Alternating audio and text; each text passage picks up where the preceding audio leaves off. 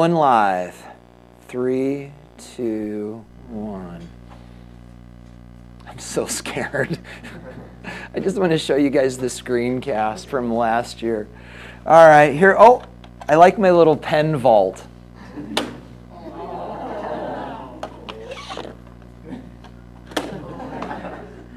Okay, so guys, what we're going to do today is we are going to bring forward from what we learned in the last unit about iceboxing. And we are going to apply icebox technology, if you will, to weak acids and bases. We understand, as we wrote up on the board in black, strong acids and bases are a slam dunk because the concentration of the hydroxide or hydronium is the concentration of the acid or base because they're strong. What if they're not? But guys, here's the thing that you're really going to find interesting today. I know that you're going to get the icebox stuff fast, but remember the thing that made the icebox calculation process maybe a little laborious is that many times you landed in this position where you had to then use the quadratic formula. Here's the thing that's cool. We are going to see today that contextualizing what we're doing with the icebox will actually allow us to avoid having to use the quadratic formula. This is pretty cool. So guys, let's sort of get the ball rolling. Let's talk about some background stuff really quickly. I'm guessing, well, this will be interesting. I don't know what this is going to do. And then we'll get into the math. So guys, when we talk about weak acids and bases, what we are going to talk about is what is called an acid dissociation constant. That's okay, right? Yeah. Joey, is that? It's a little low. It's a little low. Well, yeah, but you can still, even here, okay. What I'm going to do, guys, is I'm going to rip this board off the wall and push the projector up a foot and then paint the wall. But it's still, you're okay, right? Yeah. Okay. So guys, this is the idea. When we talk about weak acids, we understand that most acids are weak, all of them but the big 7. As a result, these things do not completely ionize in water. But when they ionize, what they actually do is release hydrogens, right? By definition, that's what an acid does. And so what we say is they are protonating, releasing protons. But guys, the trick is this. Strong acids release all the protons they got.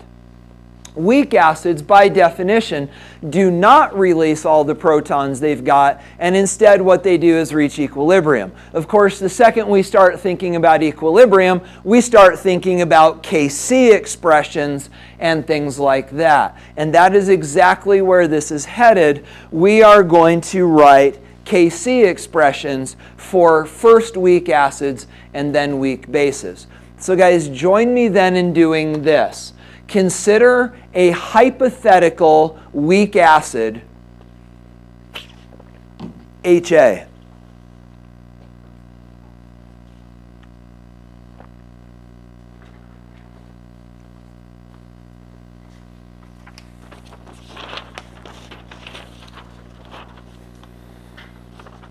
Okay, so guys, what I would like you to do is I would like you to write the equation, the balanced equation, the chemical equation that represents what this acid does, but don't include the water.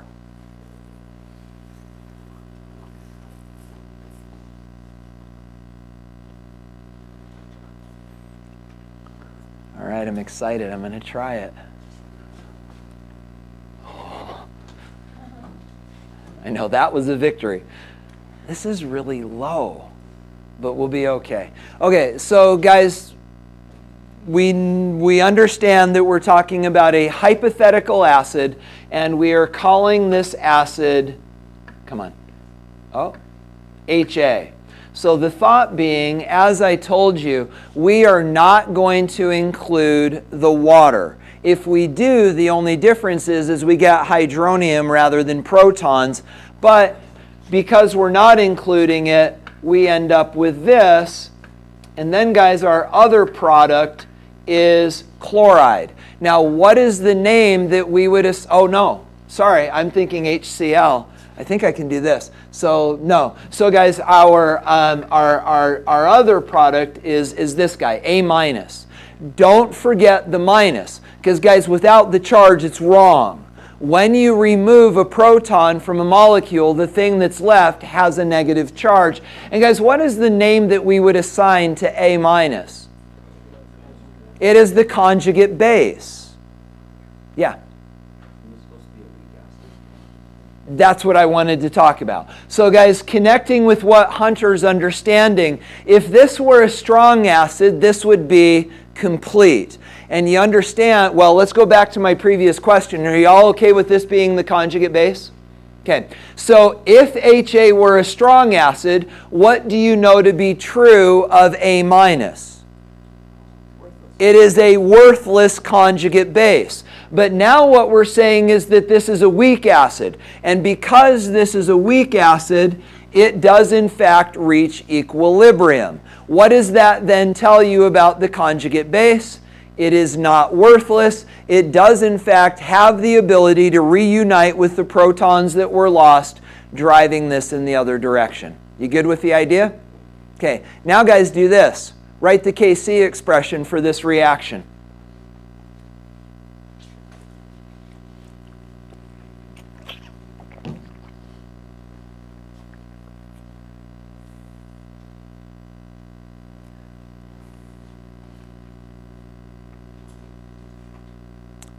Joey, can I go all the way to the bottom? Yeah, sure. Is that really okay? Okay. Alex, are you? Okay, I don't have a choice. I never realized how I accommodate for the size of the screen in terms of how I write on the board. I'm so used to having a tall screen and not a wide screen, where what I'm realizing is it would have been more effective to have written this over here, and then that would have given me this space to write the Kc. I'll get used to it. Okay, so guys, now let's do the Kc expression. Let's not do this wrong, although I'm guessing some of you did do this wrong. So we've got products on top. That would be H plus, and that would be A minus. Now guys, do we have a denominator? Why would we not have a denominator? If this, the original acid, were a solid or a gas, right? Because solids and gases do not have, or I'm sorry, a solid or a liquid, because they don't have concentrations or molarities or pressures. So guys, what's up with the HA? Where is it? Think about a bottle of vinegar. If you've got a bottle of vinegar, what have you got in a bottle of vinegar? Well, you've got CH3, COOHs. Some of those break apart, and you've got hydrogens and you've got acetates. So with that as a context, what is the HA doing that isn't dissociated? It's still dissolved. Guys, understand that it is dissolved, but it is not dissociated. Does that make sense? Think about vinegar. It's not like you've got acetic acid crystals at the bottom and some of those have dissolved into the water and broken into protons and acetates. Guys, when you've got a bottle of vinegar, the molecules of acetic acid are all dissolved in the water, and then some of them have dissociated. You understand the idea? So, do we include a denominator in this Kc expression? Yeah, because it's dissolved. Oh boy. So we also include the HA, and that is the Kc expression for this process. Now, guys, what is this the Kc expression for? What are we talking about? Weak acids. So we're not going to call this Kc, we're going to call it Ka. Huh? Now, guys, grab your equation sheets and find it.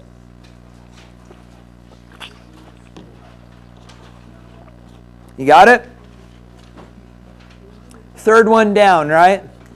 There is our Ka expression. It is the concentration of protons times the concentration of conjugate base ions divided by the concentration of the dissolved and yet not dissociated acid. You good? Then let's use it. So guys, what we are going to do is we are going to use this value, this expression, in order to study what weak acids do. So this Kc expression is actually what is termed an acid dissociation constant.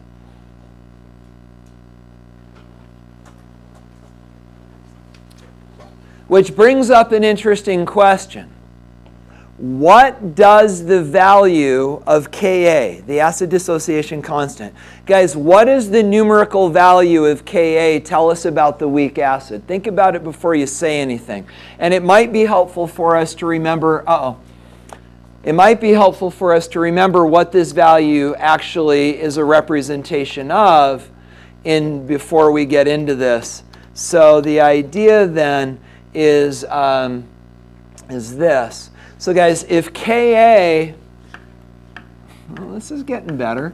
If Ka is, how fast will it let me go? Not that fast, apparently. Will it go all the way to the, wait, it's not supposed to do that. That was old stuff. All right, and if it's this divided by this, guys, the question is, what does the value of Ka tell us? If we've got a weak acid that's got a really high Ka value, what do you know about it? Which is bigger, the numerator or the denominator? The numerator. And so if it's got a big Ka value, what does that tell you? It's a pretty strong weak base. Does that make, or weak acid? Does that make sense? It falls apart quite a bit. So if Ka is large, then this thing breaks apart quite a bit. If this thing is small, it doesn't break apart as much. So the larger the value of Ka, the stronger the weak acid. Now guys, the question becomes, what is strong, what is large, and what does small look like? Well guys, typically the dividing line that we have between small and large is about 10 to the negative fourth. So if you have acids that have Ka values smaller than 10 to the negative fourth, we consider those to be pretty weak. If you've got a weak acid with a Ka value of like 10 to the negative second, 10 to the negative third, those are pretty strong weak acids. So that's sort of the dividing line. So guys, bottom line is that's sort of what we learn from this, is the larger the value of Ka, the stronger the weak acid. Now guys, here's what we're going to do with this. We are going to use the value of Ka to interconvert between Ka and pH and molarity. And guys, the question is, how does this work? So the idea is this. We are going to allow this expression to allow us to go between molarity and pH. Well guys, where does this all fit together? And the answer is right here. Remember, pH is the negative log of the hydrogen ion concentration, hydronium ion concentration, however you think about it. And as a result, we can interrelate molarity, Ka, and pH because we have this connecting expression that allows us to link hydrogen to Ka and therefore to pH. And guys, that's what we're going to do today, is we're going to do all these interconversions between molarity and pH. And bottom line is, what it's going to allow us to do is it's going to allow us to figure out the molarity of this. Just a moment. Because guys, the pH of this is not the negative log of 0.5 because we know it doesn't completely dissociate. So we're going to be able to now figure out the pHs of weak acid solutions by figuring out how much of this breaks apart. So guys, that's what we're doing for the rest of the day.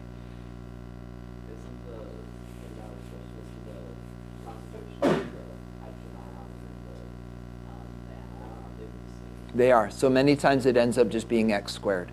Yep. You guys okay? So guys, let's do some math. You ready to go? Here's the way this is going to go. First, we are going to calculate Ka from pH. Guys, I do not want to turn you loose on these. I want to solve them with you. So this is an interesting question. So it says you've got a student that prepares a 0.1 molar solution of formic acid. Formic acid, interestingly enough, is the acid that fire ants create that burn when they bite you. So it's technically ant spit. But guys, this formic acid solution has a pH of 2.38. The question is this: what is the Ka of formic acid? And then, guys, we're going to talk about a new concept that we haven't talked about before. And the concept is percent protonation. And guys, they do not give you the equation for percent protonation on the AP study guide or the equation guide, but they do expect you to be able to calculate it. It's fair because it's conceptual as much as mathematical, and you'll get it quickly. Tell me when you're done writing so we can solve this. You okay? Not yet?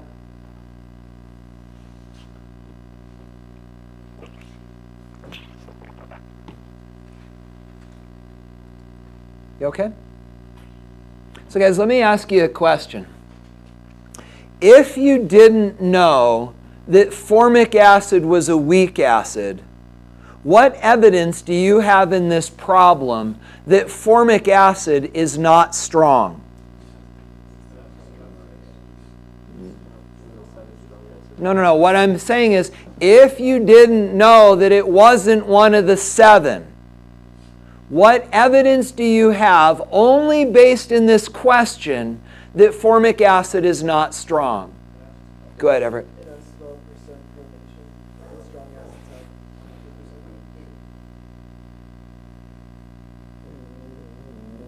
have 50%. That's true, but that's not what we're... Do you really not see it? Is it the molarity and pH? Keep going, keep going.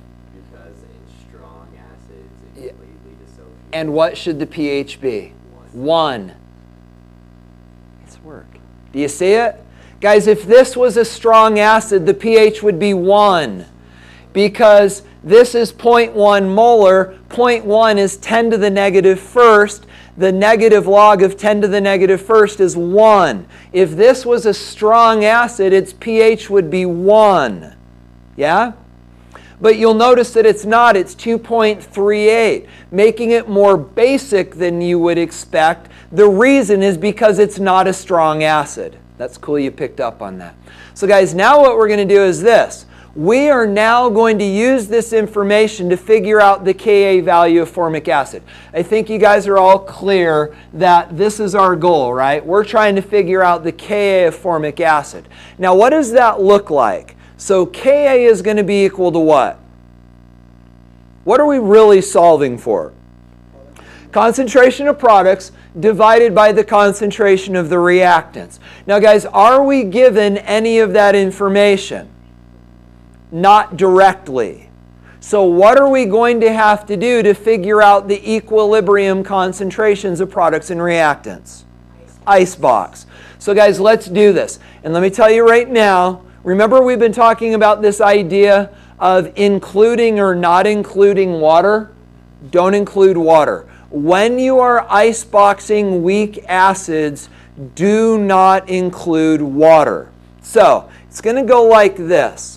We're going to go HCHO2. And then remember, guys, we write these big. Now let me offer you another piece of advice that's going to make your life a lot easier in Chapter 17. Write the conjugate base first. Don't put the protons first. So guys, the question then becomes this. What is the conjugate base? To answer that, which hydrogen are you going to move? The one on the left or the one in the middle? The one on the left. The acidic proton tends to be written on one end or the other.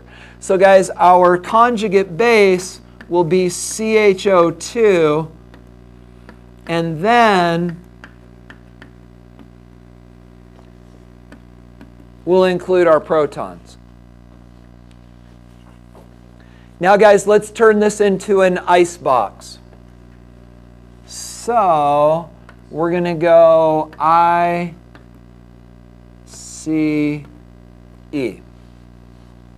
I'm finding this board causes me to write much more methodically. So now, guys, let's keep the end in mind. In order to answer the question, what do we need to know? We need to know this, and this, and this. Because those are the values that we'll plug into Ka to solve for Ka. So what do we do to get there? Well, guys, what do we know right up front? Anything? Is there any data in this question that we could put in the grid? Go ahead, Hunter. Okay, so where does 0.10 molar fit? That is the initial concentration of the acid. Yes. This is a 0, and this is a 0.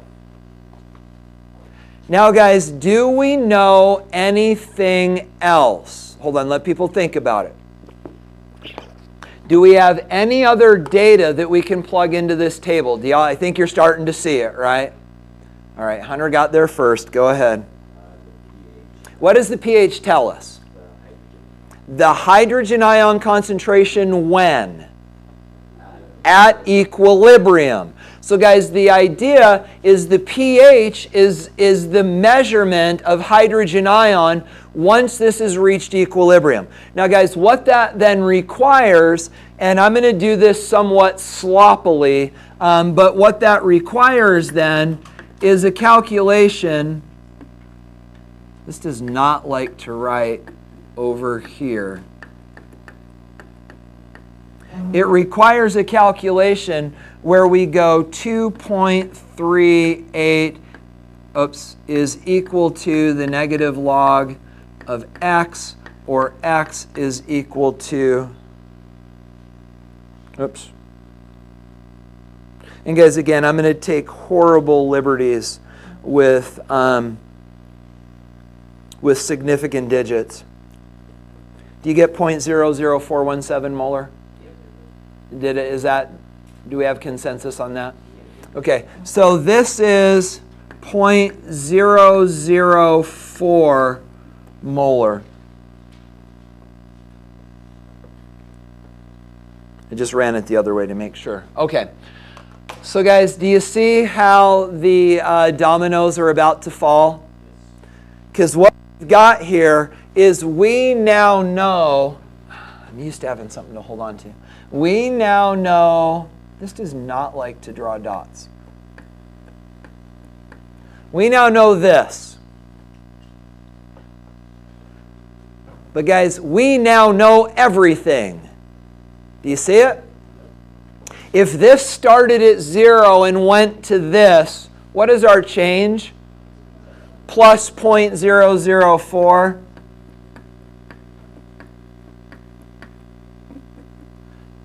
We need to figure out how to make this draw dots, because this is not cool. Guys, I think what I may have to do for dots right now is draw small x's. Okay, now what else do we know? If that went up by 0.004, so did the conjugate base. So this also went up by 0.004. So now we can infer the concentration of our conjugate base ion, and that would be 0.0004.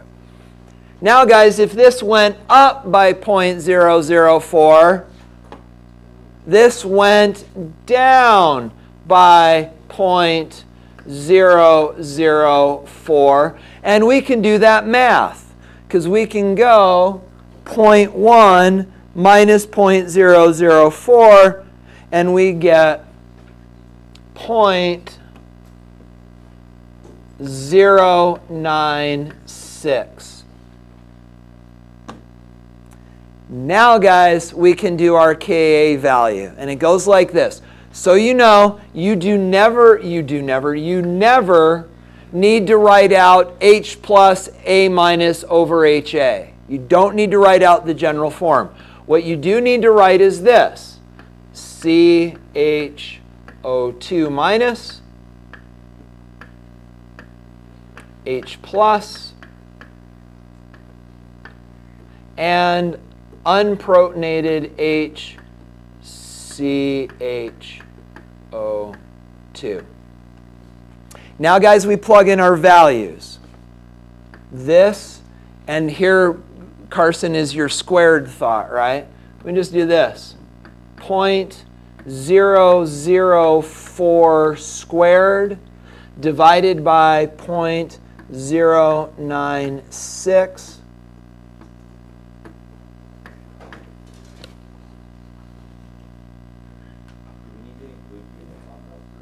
Yes, you should. Okay.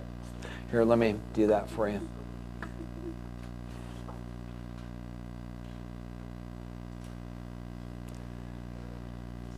And guys, I'm going to write this out as a decimal. I know that we could do it as scientific notation. No, I'm going to do it as scientific notation. That'll be just fine.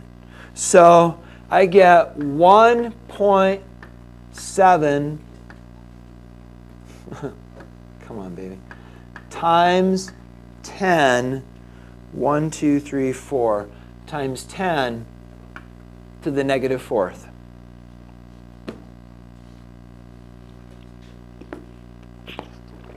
Those little x's bug me. So guys, what does this tell us? Well, remember the conversation that we had previously? What does it mean if something's big or small? And where did we say the line was? Around 10 to the negative fourth. So guys, what do we now know about formic acid? It's a pretty strong weak acid. That's why it hurts so bad when ants bite you. It's the acid in their saliva that is actually corrosive to your flesh. And this is a fairly strong weak acid. Now guys, with that said, let's now answer the second part of the question. It says, what percentage of the acid is protonated? Now guys, in order to answer that, there are two numbers that you need to keep in mind. This one and this one. Okay? So the original concentration of the acid and the concentration of protons. And guys, that second calculation goes like this. And again, this is not on the AP equation sheet, but you need to know it. It goes percent protonation is equal to concentration of protons divided by concentration of, how does that go? CHO2.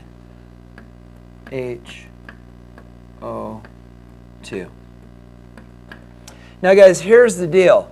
This is not the concentration of the initial acid at equilibrium. It is the concentration of the acid initially. So help me with the numerator. Is that 0.004? Okay. So this is 0.004 molar. The initial acid was 0.1, right? 0.10 molar. And then guys, we're going to multiply that by 100 to turn that into a percentage. So we have 0.004 divided by 0.1 times 100. And guys, that gives me 4%. That's the point. And Nate, I was hoping somebody would say that. Didn't we say this was relatively strong? We did. So what are you finding surprising? Yeah, see, Nate understands what this number means.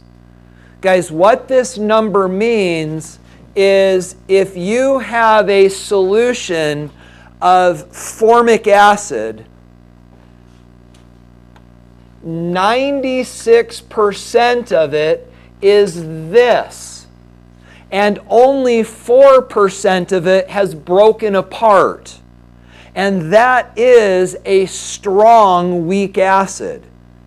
it kind of puts in context what it means to be a strong, weak acid. Guys, this is pretty strong. You certainly wouldn't want to get it on you. And it's 96% not broken apart. It's only, as we said, 4% ionized. So guys, you've got to understand the context of what we're dealing with. Things that are strong, weak acids are still relatively unprotonated.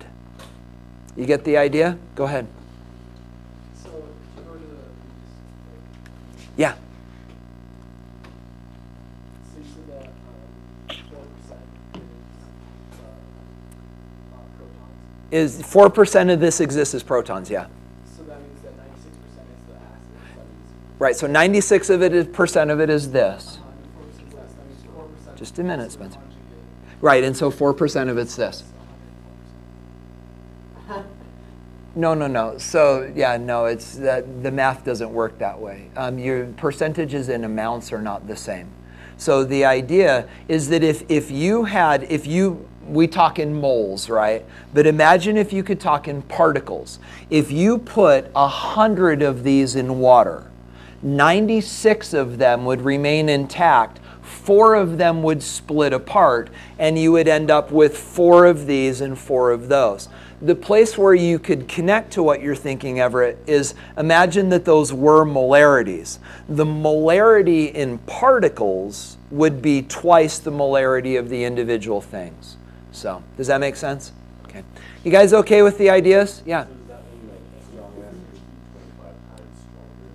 Well, yeah, because what does a strong acid do? By definition, it's 100% protonated. So that's an interesting way to think about it, is that this is 1/25 as strong as a strong acid. Yeah, great observation. You guys good? Okay, go ahead. Is that why this only stays in the strong acids like this for 3 years? Exactly. Well, but understand, I mean, if you're using this as a weapon, and I mean, it's sort of the general principle in weapons, we could have a lot better weapons, but then they kill our team too, right? So you by definition, a weapon needs to be controllable enough that it only hurts the other guy. And so if ants contain strong acids, they would die too.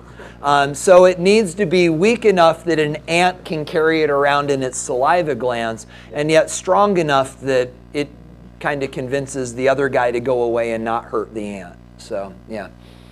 You guys good?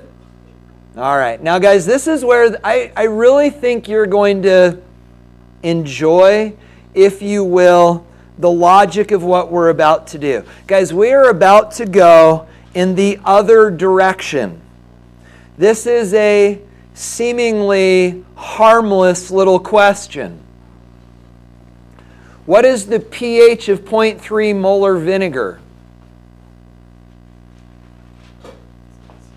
As Zach pointed out very astutely, it's not the negative log of 0.3 because it's not strong.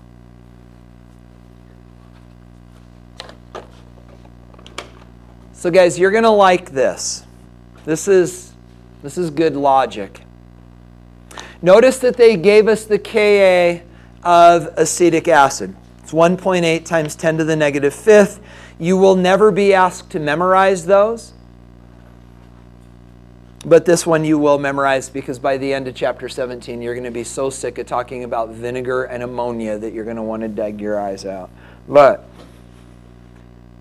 So guys, the question then, as we're realizing, is what is the pH of this acetic acid solution? Now, in order to figure out pH, what are we actually going to solve for? Concentration of hydrogen, and then we'll convert that to a pH, which makes us realize we need an ice box. So, first thing we need to do is generate an ice box, and again, guys, conjugate base first when you write it. So we've got CH3COOH in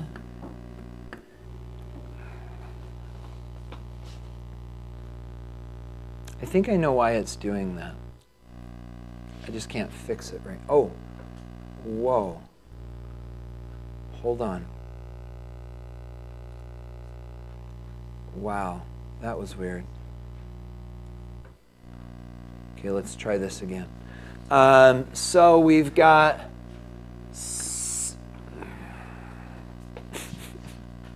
we'll get there. You can let me write now? So we've got C, oh boy. You know what, guys? Let's just stop fighting this battle and let's quit out everything and start over. Okay, so glad that didn't happen mid-problem. That would have been really frustrating. Okay, so we've got that, and we've got this, and we've got this, and we've got this, and now it's letting me draw. Okay, take two. So, I need the question. Good heavens. We used to have this relatively streamlined. Okay, so we've got CH3CO. I wonder if I should disable this. I think what the problem is this has got a button in it, and when I push too hard, it thinks I'm clicking. Okay, let's see if it'll let me write CH3COOH in equilibrium with CH3. I'm just going to have to go slow, I guess.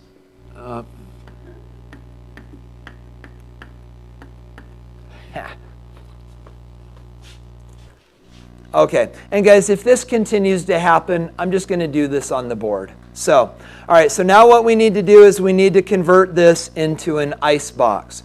So guys, we're going to come down the side and we're going to go I, C, E, and there's our ice box. And then guys, we're going to flesh out this ice box with all the information that we're given. What are we given? Hardly anything, right? We are given this. Oh, it let me draw a dot though. So guys, we've got 0.3 molar that, and that is all that we are given. So what are we going to do? Well, we can infer two things, right? We know that this is 0, and we know that this is 0, because those have no initial concentrations.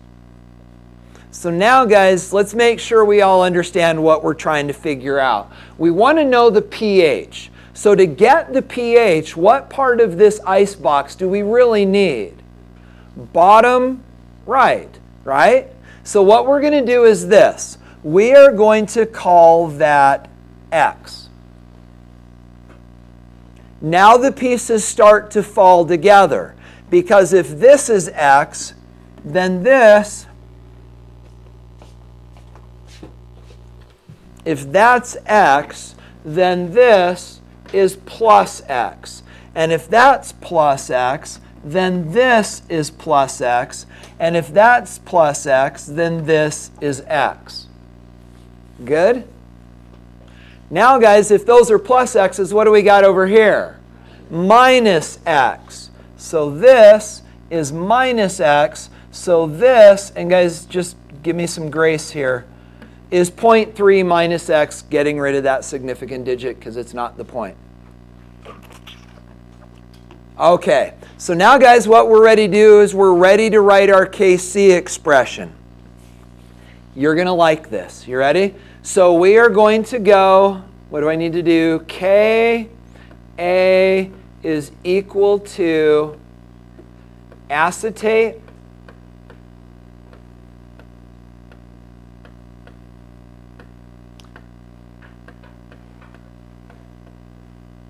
come on, baby. And down here, we've got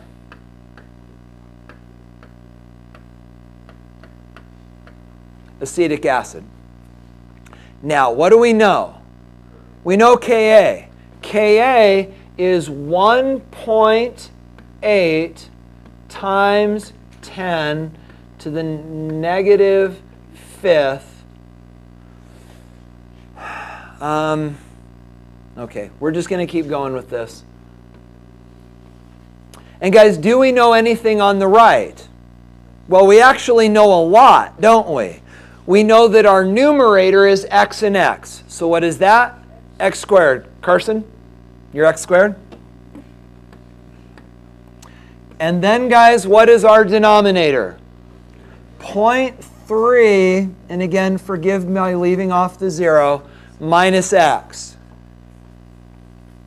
So now, guys, we've got to solve this for x, right? Because x gives us this, which we then take the negative log of, and that gives us hydrogen ion concentration. Not now. So, guys, if we can solve for x, we can then come up with the hydrogen ion concentration, which we can then give as pH, right? Now, I know that you're looking at this, or I think you should be looking at this and start thinking about, how do I solve this? And what is going to be required to solve this?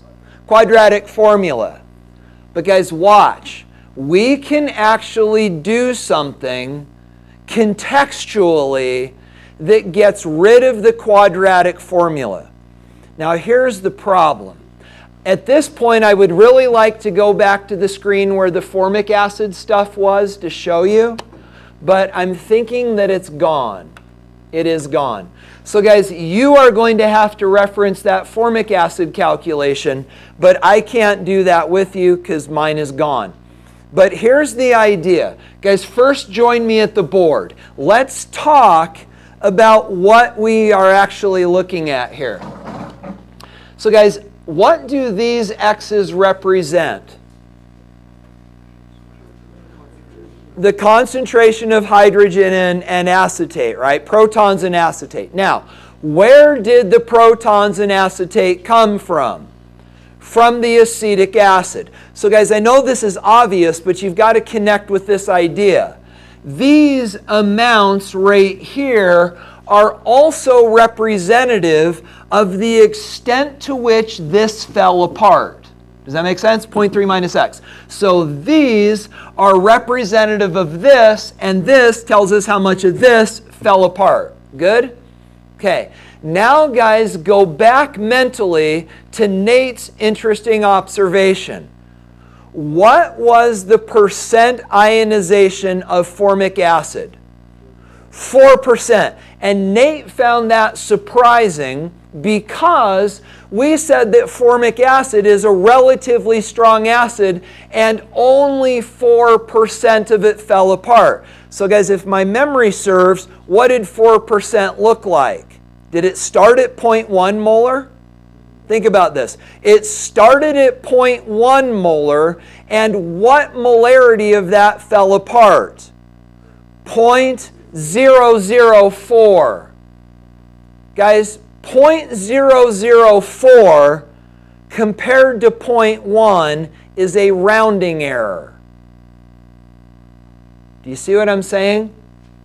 0.004 is such a small amount of acid that actually broke apart that if we were tracking significant digits, we wouldn't have even known that it happened because our original concentration was 0.10 and 0.004 is beyond the bounds of the significant digits that we're even keeping track of.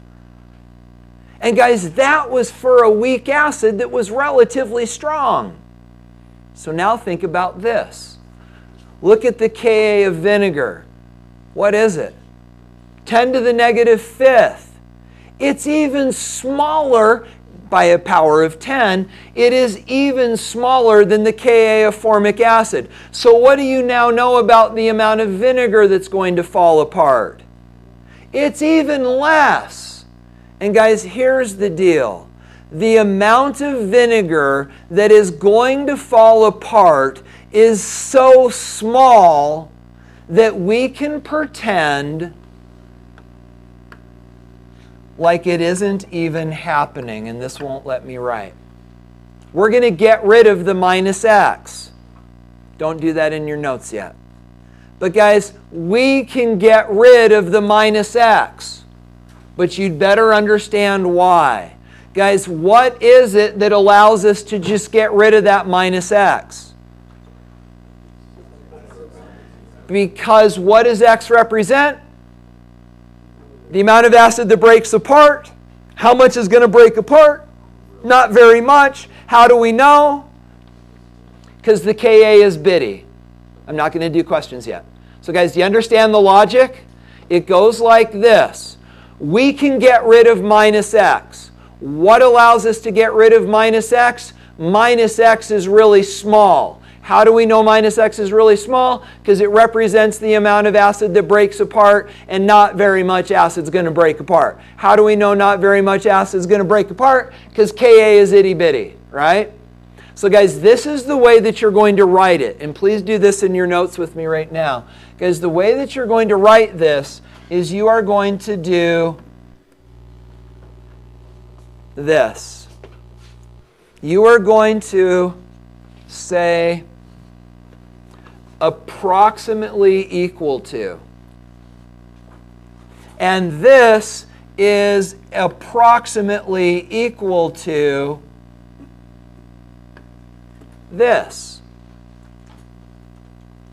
And this, we can solve for x very, very rapidly. So guys, we're going to take 1.8 times 10 to the negative fifth.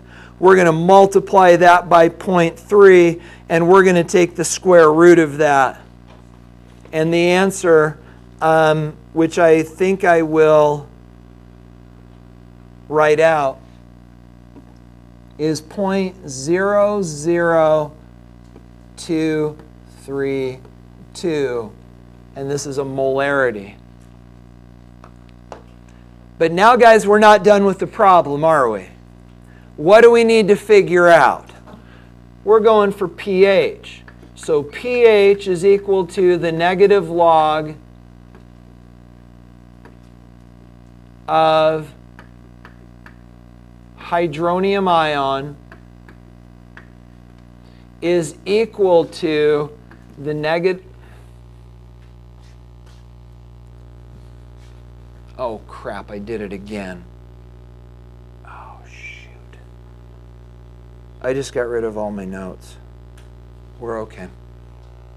You're just going to have to remember on your own. So let me just start from here. Is equal to the negative log. Can you give me the number? Hold on, it's not even 0.00232. And guys, somebody do the math for me. 2.63. And that would be the pH of this solution. So guys, unfortunately now I don't have anything to reference back to, which I think is going to prove to be inconvenient. But that's how to solve the problem. The thought, the interesting thing that we leveraged was the idea that with these weak acids, they dissociate so insignificantly that the change in concentration to the original acid is functionally a rounding error. And because it's a rounding error, we can pretend it didn't happen, do that approximately equal to step, and then it makes the math a whole lot easier. Do you get the idea? So Eliza, I want to answer your question because I think I know what it is. Why do you need x squared? What's that? Why do you need the x squared if you smaller than 2? Okay, so let me, again, I wish I had this to write down, but let me get to where we were, okay? So we had 1.8 times 10 to the negative fifth was approximately equal to x squared divided by, and then we had the point. I'm gonna do this. I'm gonna leave the approximately equal to, but I'm gonna do that for now so we can talk, okay?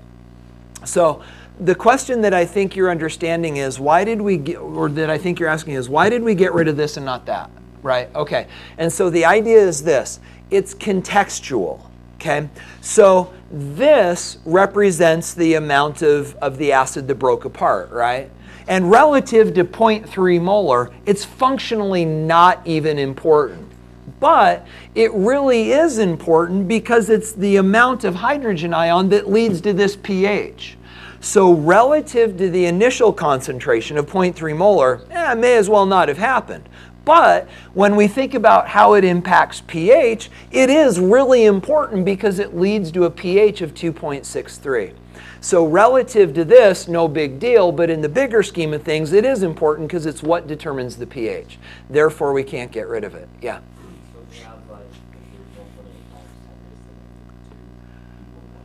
And guys, isn't that the question? When can we do this and when can we not do this? And guys, I think you're attuned to this enough that you're not going to like the answer, and that's good. You ready? Guys, let's do this really quickly. Let's calculate the percent ionization for this solution of acetic acid. And guys, I'm just going to do this back of napkin. So the percent ionization, I'm not even going to write down the equation, would be 0.002. Come on, baby. See, this is that bow in the board. 2, 3, 2 divided by our initial concentration, which is 0.3.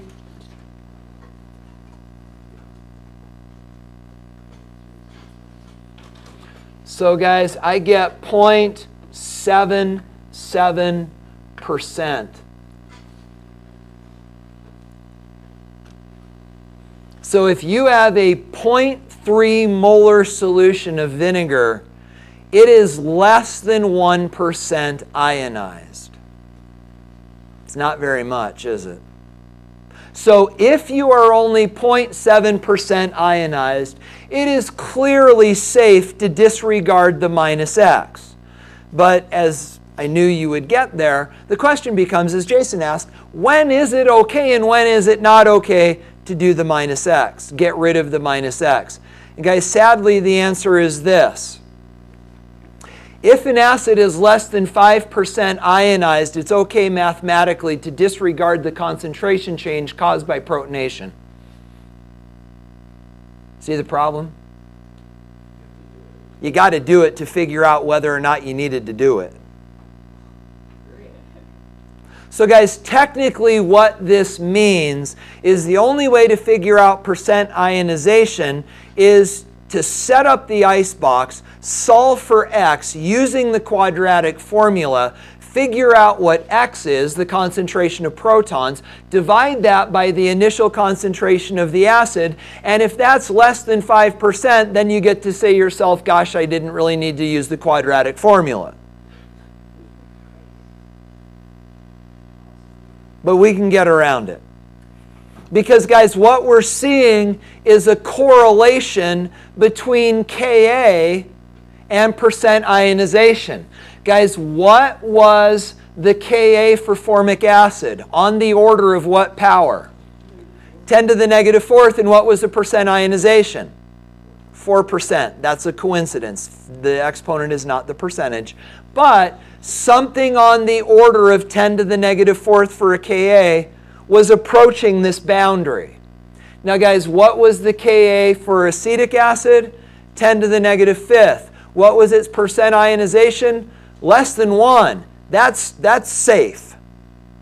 So guys, if we are approaching 5% as our boundary for being able to disregard X, where is that going to fall in terms of Ka? Around a Ka of 10 to the negative fourth. Okay? So guys, this is the general rule. If your Ka is smaller than 10 to the negative fourth, so 10 to the negative fifth or smaller, you're safe. If the Ka is 10 to the negative third or greater, you're never okay. And then if you're in that gray area of 10 to the negative fourth, it's always best to use the quadratic formula. But guys, the bottom line is this. They won't put you in that position on a... they won't put you in that... Oh gosh, it's not there. Why is it not there? That's weird. It went away. And now I can't even move up. We got a lot to learn. That is so weird. I can't even control my board anymore. We'll learn. Yeah, oh, now it works. Interesting. So guys, the bottom line is this, and for some reason it's not in my notes, so just get it down. The boundary is 10 to the negative fourth. If you're smaller than that, you're safe. If you're bigger than that, you can never do it. If you're in that range, it's always best to use a quadratic formula. You okay? Oh, good. We got enough time.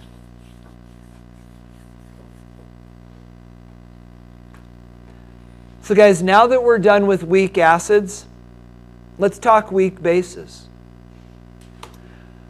And it goes like this. Guys, when we talk about weak bases,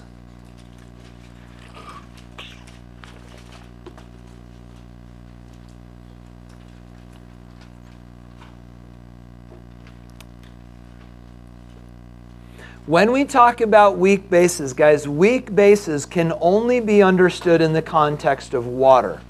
Because weak bases function as bases by actually stealing protons from water and forming hydroxide.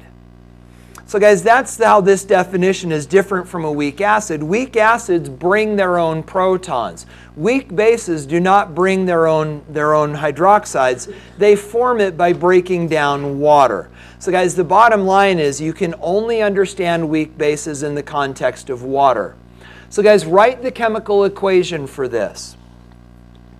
And we are going to, let me just give it to you. We are going to call our base B. So it goes like this. If our base is B, write the expression that represents how B functions as a base in water.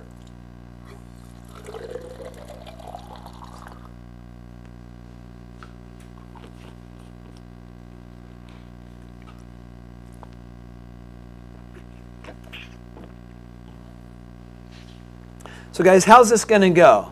Well, B is going to grab a hold of some water. Now guys, when B grabs a hold of water, what's it going to do? If it's a base, what does it do? It's going to steal a hydrogen. And so guys, when it steals a hydrogen, you are going to end up with HB+. And when that happens, your other product then will be OH minus. Now guys, when you write the Kc expression for this, which one of these will not be included in the Kc expression? The water, because that's a pure liquid and it doesn't have a concentration. So this will be gone. So now guys, look at your equation sheet and find it. Got it? Kb is OH minus times Hb plus, all divided by B. You good? Okay. But guys, here's then the trick. When you solve problems like the ones that we just solved, only for weak bases, your icebox looks a little bit different. So let's solve this question. What is the pH of a 0.15 molar solution of NH3? All you got to remember, guys, is 0.15 molar NH3, and we are solving for pH. 0.15 molar NH3, and we are solving for pH. So what does this look like? Well, guys, we need an ice box. So we're going to go NaH3 and water. And now we need products. What are our products going to be? NH4 plus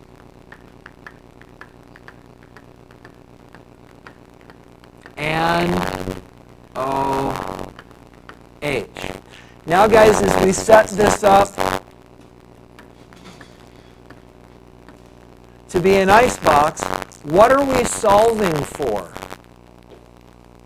Well, we're solving for pH, right? I know the question's gone, but I was hoping you'd remember.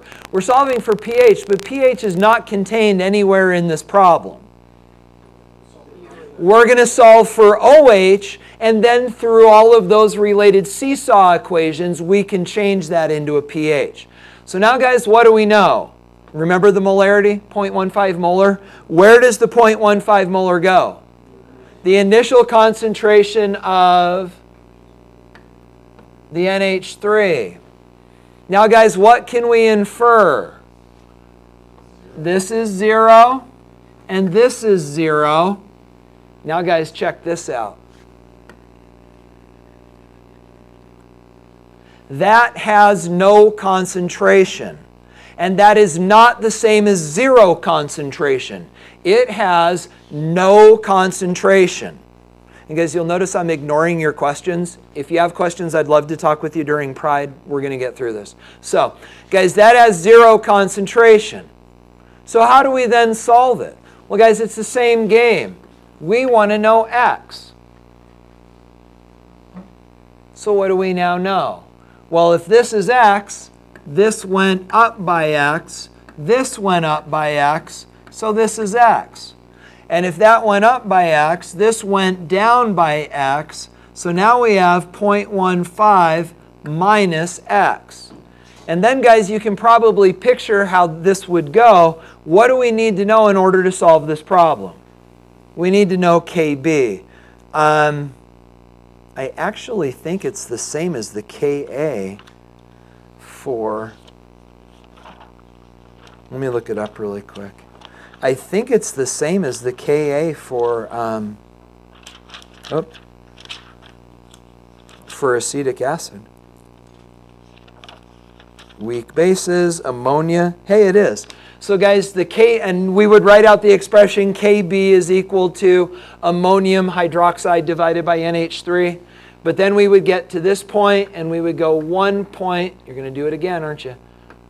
1.8 times 10 to the negative fifth is equal to x squared divided by 0.15 minus x. And now, guys, can we disregard the minus x?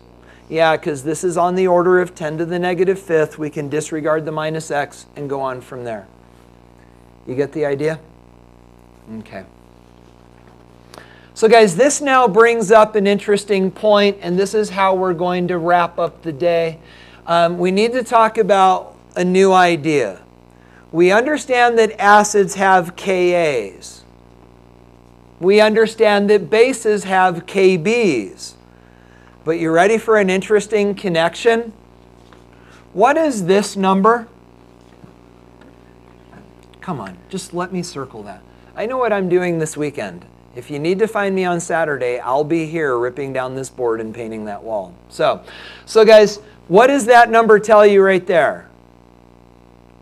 What is it? No, I don't mean what does it mean. I mean, what is that number? The Kb of NH3. So guys, this is the Kb of NH3. It tells you how strong NH3 is. Now guys, you ready for an interesting thought? Check out NH4. Guys, what is the answer, or I'm sorry, what is the name that we give to NH4? Conjugate acid. Now guys, guess what? If we know the Kb for NH3, we can calculate the Ka for NH4. And guys, the relationship goes like this. Ka times Kb, you want to guess what it's equal to? Kw.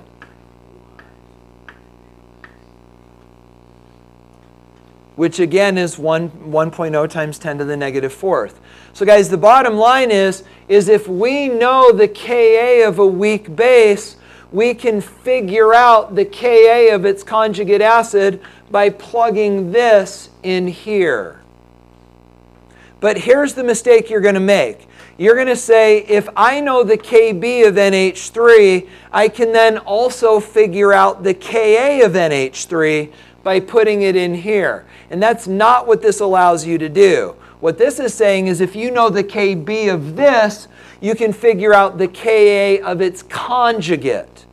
It's not the Ka and Kb for the same species. It's the Kb of the base and the Ka of its conjugate acid. Go ahead. So can we do that for the acid and conjugate base? Absolutely, and that's actually what this is all about. If we go here, you can actually do that. Like, for example, here's acetic acid. The Ka for acetic acid was 1.8 times 10 to the negative fifth. The Kb for acetate ion, you could solve by plugging it in here. Okay. So it's acid to base or base to acid. Yeah. Well, guys, that was not bad. Given the complexity of what I was trying to teach you and the fact that I've never touched this board before, I'm going to count that a victory. I'm really hoping that when I rip down this worthless board and drive to whoever installed it and give it back to them, we can get this even better dialed in. But in the meantime, here's your homework. Guys, we will grade this on Tuesday. And on Tuesday, I think what we're doing is talking about the acid-base properties of salt solutions.